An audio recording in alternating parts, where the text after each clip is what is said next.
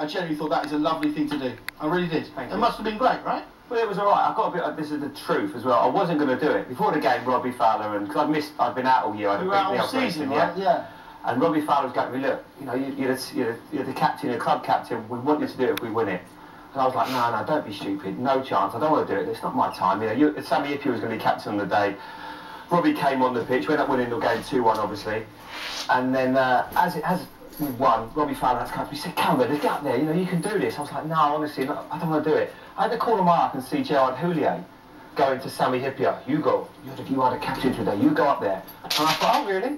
Right, I think I will do this. Come on, then, get hold of that trophy, and I was up like that. And that is a true story. I thought, Houllier, you wanker, have some of that.